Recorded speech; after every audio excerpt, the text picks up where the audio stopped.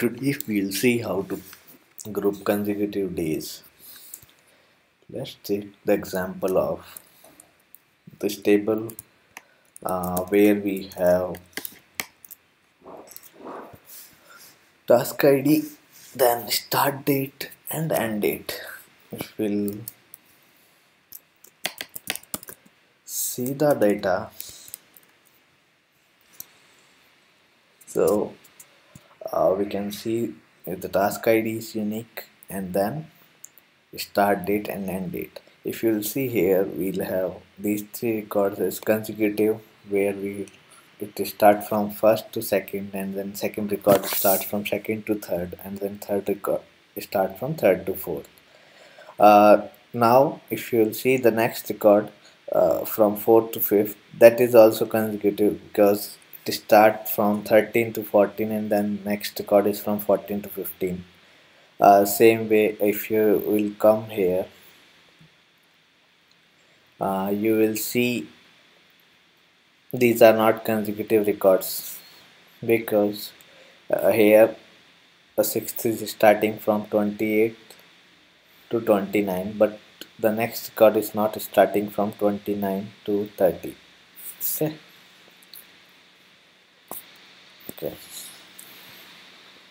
Now what we'll trying to do is we'll trying to merge the record. Merge record means only try to find out the consecutive records.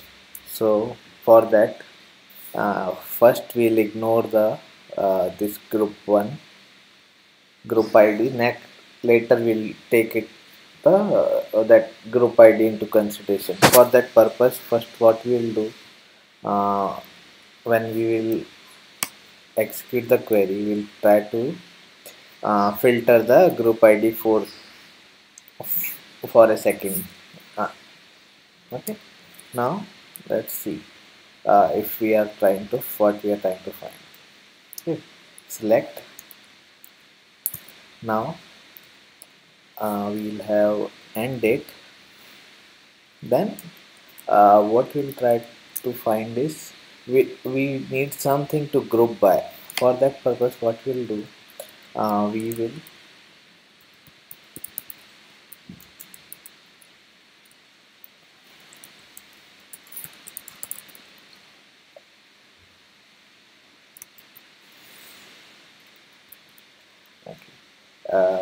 so what we'll do,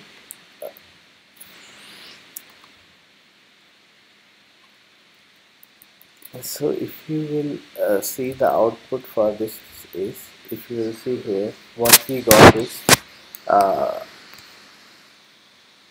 we if you will see these three records, first we need to as I told earlier, we have to filter the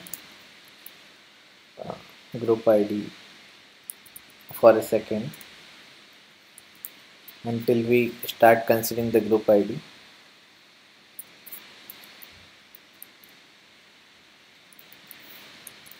Okay, so now if you will see what we got is, if you will see what these three records, this grouping column is same, grouping value is same for all three records. Similarly for 13 14, the grouping value is same, but for these grouping value is not same. How it is working is, if you will see this again,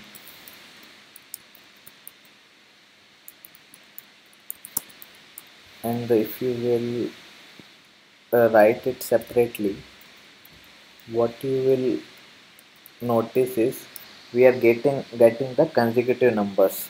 Okay, so when the row is consecutive, when you will, and if you will subtract consecutive number from it, you will get the same value. That's what we are getting for these records, same value, and not, and for these we are not getting the means, since there is difference here, 29 is missing, that's why we have a difference here in the grouping date.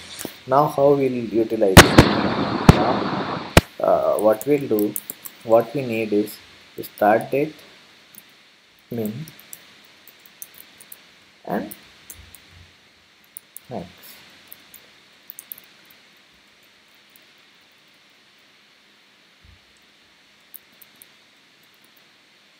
from which way we want. We need to do it from here. Now we have to do group by on.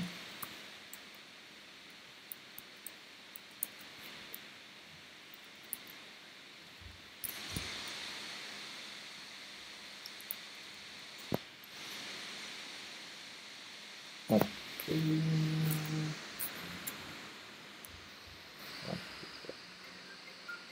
Okay. Since this is a subquery, we have to, sorry, this failed because we did not give any value here.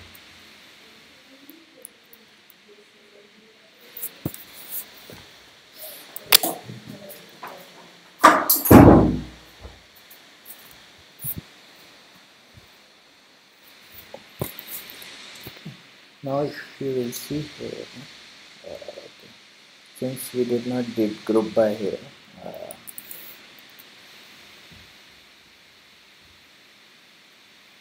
group by we need to do on this one. So if you will see, observe it, what we got is all four records, all four groupings. Let's see the data again.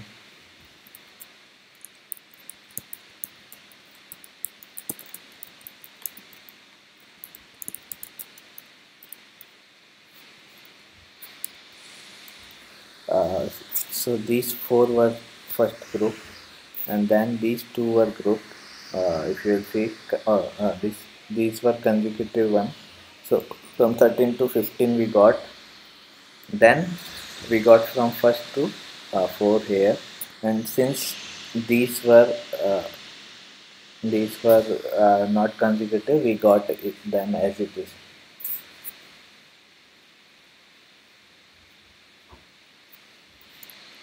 Now let's consider it's the same thing with group by, where we also have to consider other columns apart from just date columns.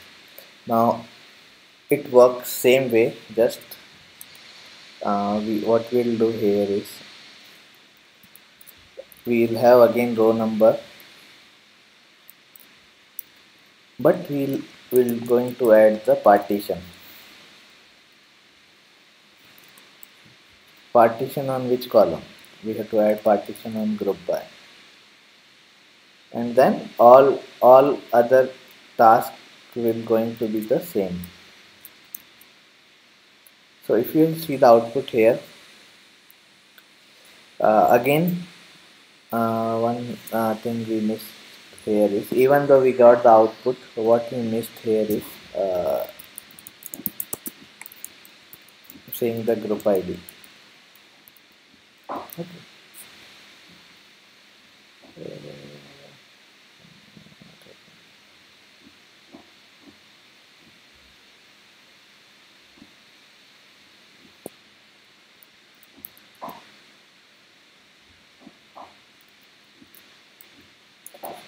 If you see here now,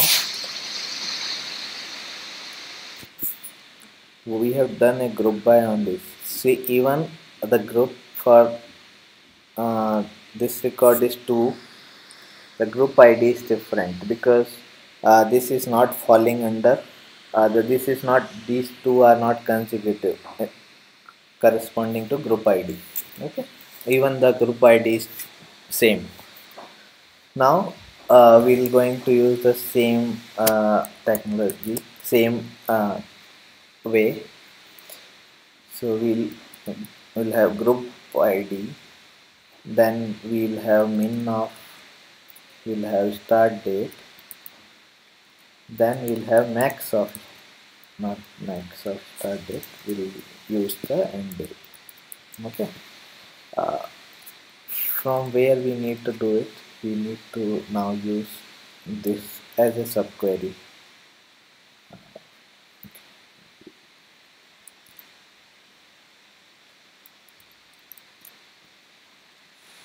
So again what we have to do is we have to do group by on, two columns now.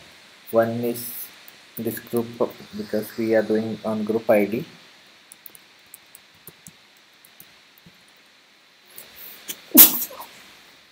and we have to do one grouping date that we have created it. So if you will see now, we have got 5 1. First we got from 28 to 29, and then if again let's see the data.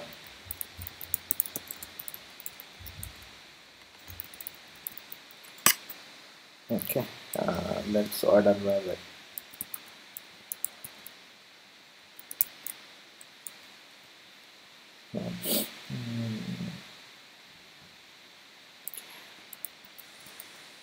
See now if you will see here, what we got is first one for this. If you will see, these three were consecutive. What we got here is we got from first to 4. Where is this one? We got first to 4. Then if you will see the next record, that is 13 to 15, and then that group ID was 5.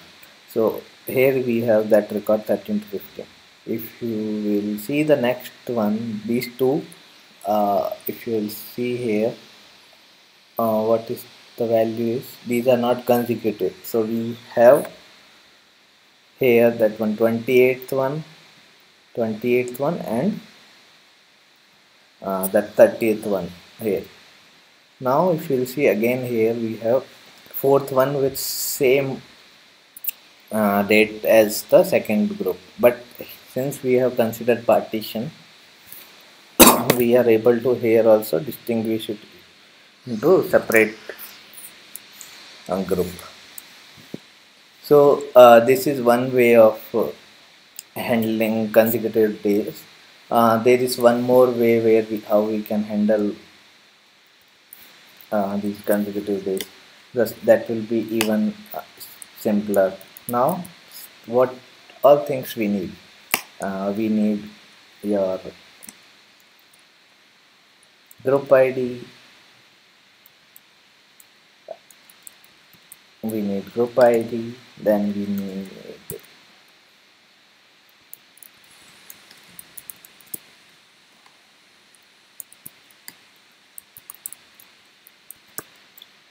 these are the function for the period data type.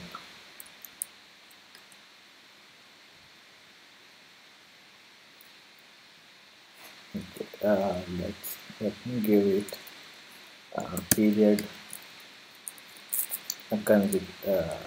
period example. Okay. Then we name this will be start date.